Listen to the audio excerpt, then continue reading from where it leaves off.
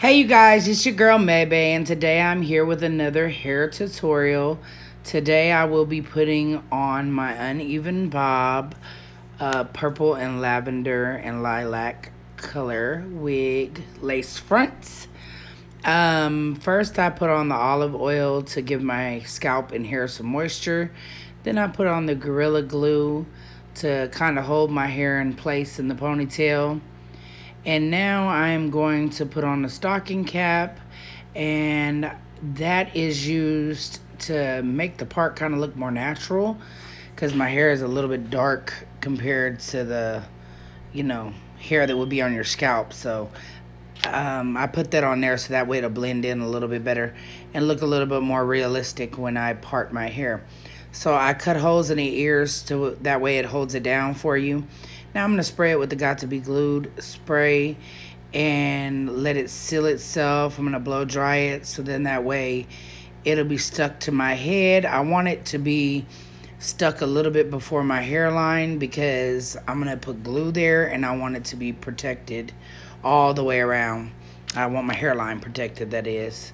So now that I'm letting it dry, I'll just wait until it's dry and then I will cut the remaining part that I do not want on there off.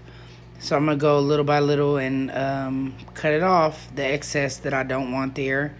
I'm gonna make sure, like I said, to leave a little bit above the hairline because this is a protective hairstyle, so you want to protect your edges, protect all your hair, period.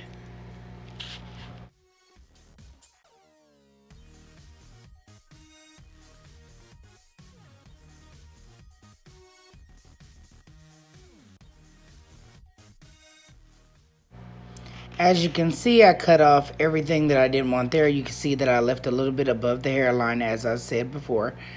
Now it's time to go ahead and put this wig on and get it prepared for me to put the glue. Now, I braided it back, and then you can see I put the baby hairs back with a clip.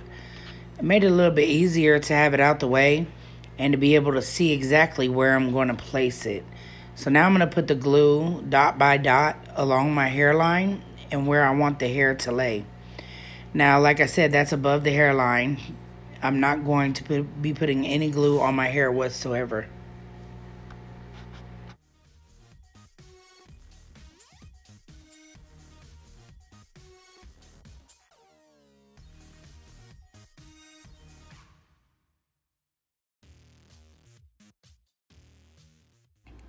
I will be doing this step 4 times. I will put it on, let it dry, put it on, let it dry until it's almost all the way clear. And this is what you do to make sure that it adheres correctly. So, you dry it a little bit, let it go on ahead and get sticky. This is the 4th time I did it, so now I'm going to go ahead and stick it to it and just do it. Can't wait till it's finished. Watch this.